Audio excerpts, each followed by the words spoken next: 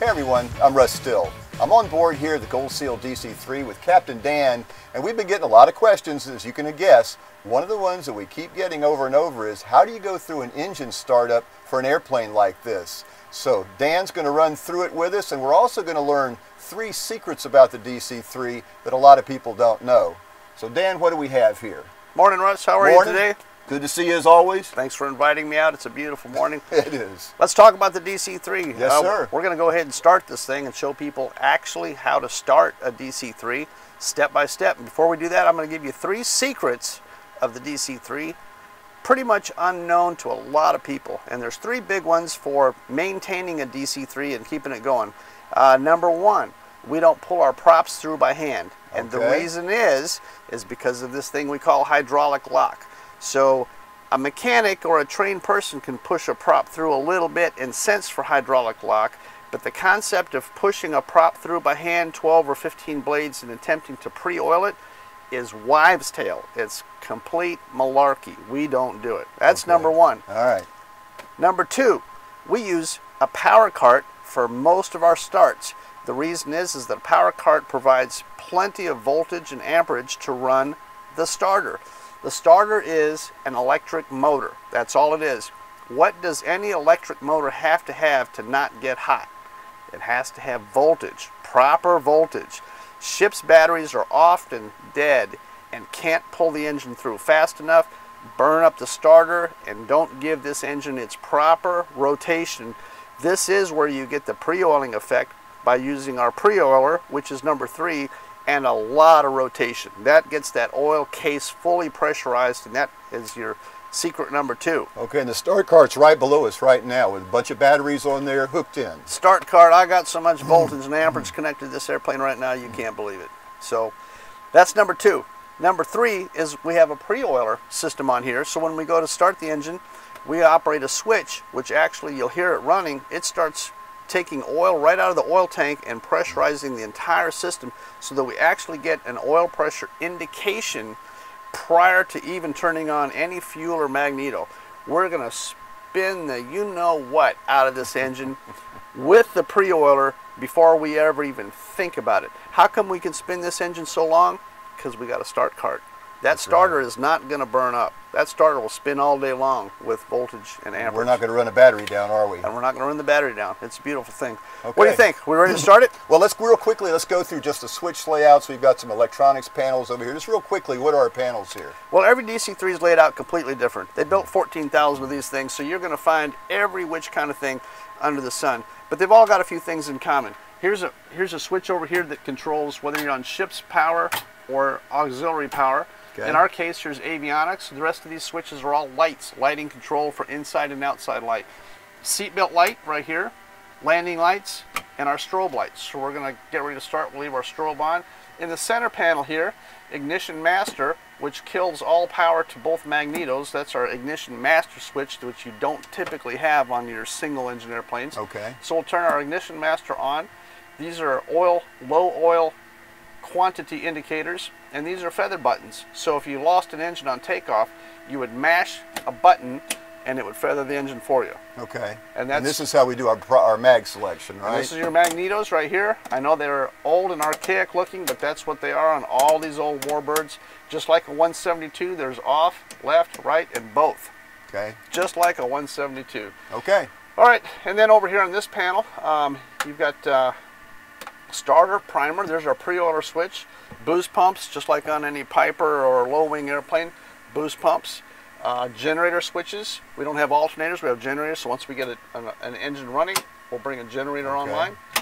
Pitot heat, captain and co-pilot, so we got 2 of those. Instrument switch powers up all of our electric switches. And then this is some test equipment for our heater and heater controls. And then up here we have amperage indications to show which generator's putting out what as far as amperage.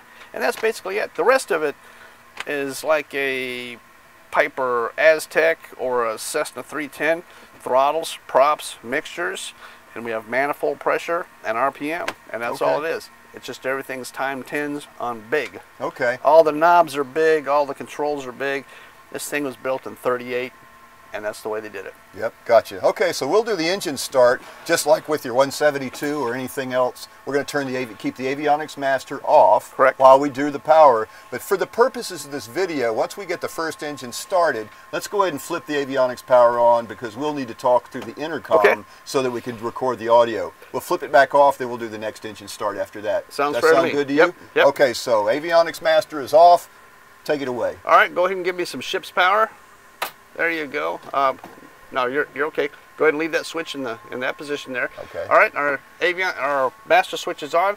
I'm going to go ahead and pre-oil it. Now watch in the up close video that you're going to insert in here.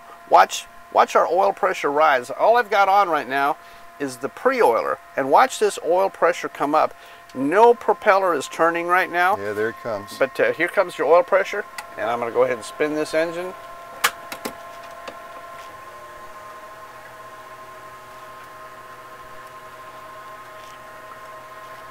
All right, there's mixtures, mags. Fired right up.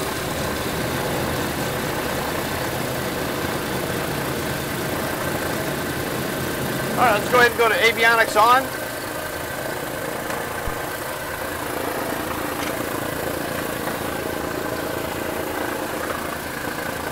There you go. Okay, we got this first engine running over there. Everything looking good? Yep. All right. Copy. Okay, first engine's running good and everything's looking good to you, right? Yeah, first engine's running good. We got oil pressure and everything else looks normal. Okay. And like I said, we normally wouldn't turn the avionics master and go to the intercom here, but we just need it for the video. Okay, shall we go ahead and do an engine start for number 2? Yeah, let's go ahead. All you got to do is take the avionics off, and we'll do the rest of it. Okay? Okay, here we go.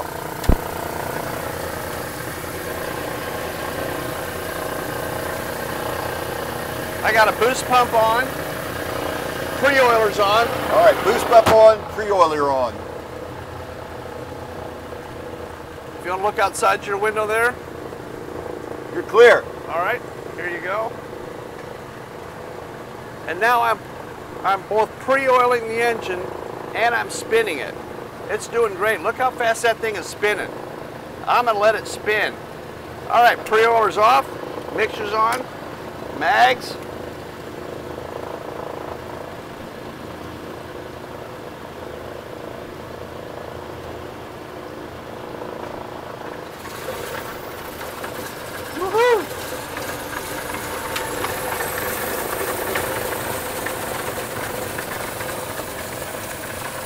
All right, you go to avionics on. Okay, there you go. We're talking again. That thing started up, a nice belch of smoke, just like we like to see. Oh yeah. Running good, nice and smooth. So we're out here. We got 2 fans turning. Let's go to battery now. Take that switch all the way up. There you go. And I'm going to go to generators on. And now we're on ship's power, and our generators are functioning. So we're actually charging the batteries now.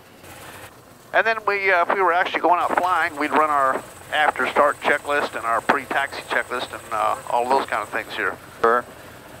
Okay, so that's pretty much how you started DC-3. A few secrets about the airplane. Engine startup's not too difficult. Once you memorize a few switches and an order and just have that right touch on the throttle and the mixture, right? That's it. That's it.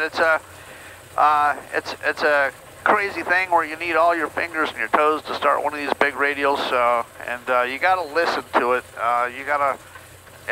These engines are always trying to talk to you. They're going to tell you what they need, and then even after start, before you get headsets on, I always like to listen to each engine and listen to what's going on out there, and they're going to talk to you, and they're going to help you through that start.